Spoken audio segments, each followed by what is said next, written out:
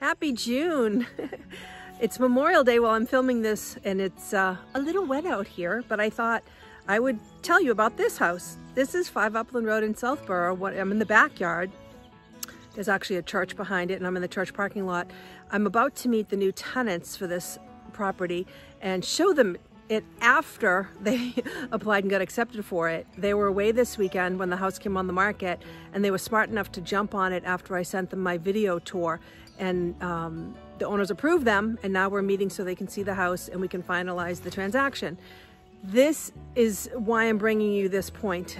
Lots of people are selling their homes right now and they don't know where they're going yet. And this is a problem because they're panicking. They've got their house under agreement. They're calling me and saying, we thought we'd have lots of rental houses to look at, but the rental houses are going off the market almost as quickly as the for sale houses are. So if you are selling a home, or you know somebody that's selling a home and their plan is to just grab a rental, they need to know that there's not a lot of rentals out there to grab because the market is all doing the same thing.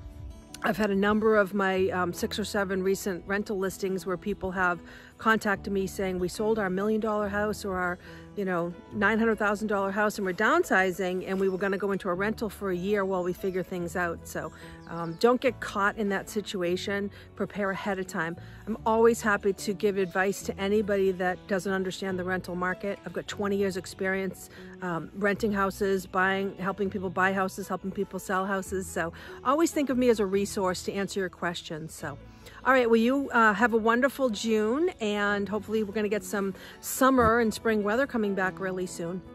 I'm going to go and meet the people around the front of the house. See ya.